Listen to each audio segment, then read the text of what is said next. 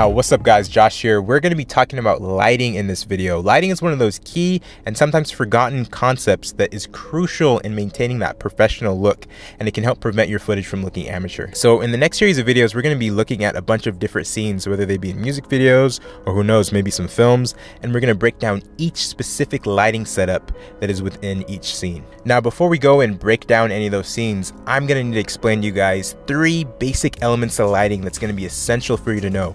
We're going to discuss that in this video. First, we're going to talk about color temperature.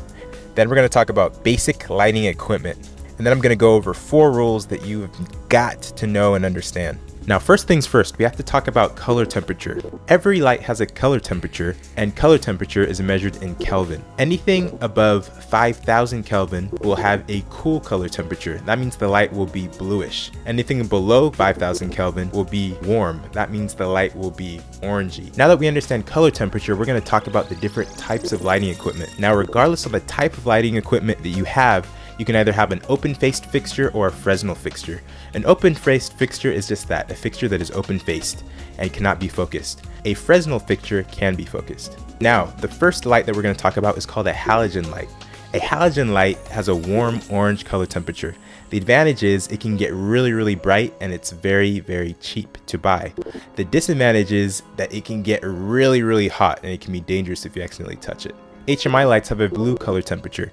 The advantage is that they're very bright. They're brighter than halogen lights, and they're a lot more efficient as far as energy goes. The disadvantage is that they're expensive. Fluorescent lights generally could either have a cool or a warm color temperature depending on the type of bulbs that you use. The advantage of fluorescent lights is its ability to cast very soft lighting. The disadvantage of fluorescent lights are that they aren't very strong. So say you were shooting outside in the open sun, probably won't be able to see their effect because the sun would completely outshine them. LED lights are awesome because they're able to cast either a blue or a warm cast depending on the setting that you have them on. LEDs are able to cast relatively bright light, but their disadvantage is that they're relatively expensive. And lastly, we're going to talk about something called a practical light. Practical lights are light sources that are visible as models within your scene.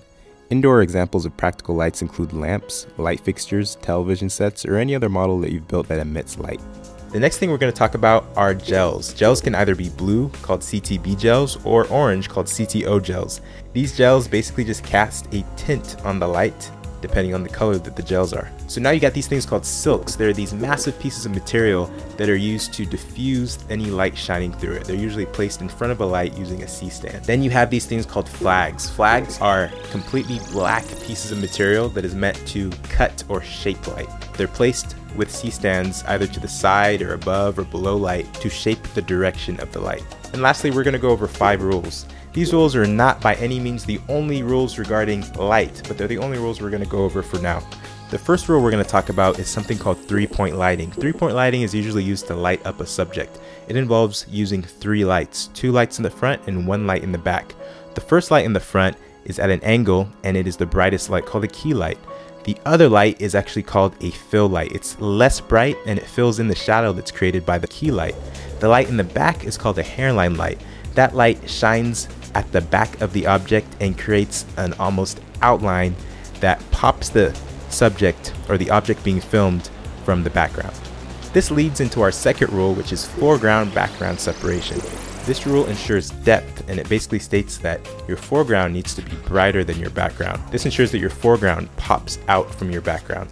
The only exception may be a silhouette shot where your foreground is actually in the dark and your background's lit up. Separation could also be created by using a shallow depth of field to blur your background out, and also by casting different colors on your foreground and your background. The third rule is soft lighting is your best friend. Now, when you're lighting up something like, say, a face, you always want to use soft lighting, which is why you don't want to ever film, say, someone at 12 noon where the sun is up right above you casting nasty shadows. So what you do is you can either use a soft light, like say a fluorescent light, or you can use a harsh light and put a silk in front of that light, and that will diffuse the light and allow soft lighting to be cast onto your subject.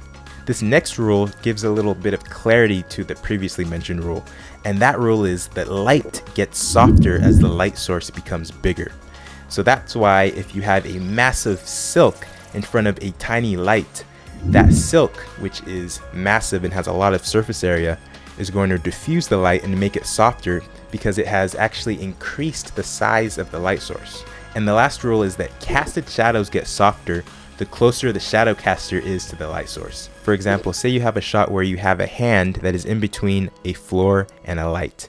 The closer that the hand is to the light, the softer the shadow of the hand will be on the floor. And the further away from the light the hand is, the harsher the shadow will be on the floor. Guys, that's all you need to know for now, and now we're going to start breaking down scenes, and you will learn more as the series continues. Hey guys, Josh here. Just to humor my curiosity, please state the city that you're watching from below.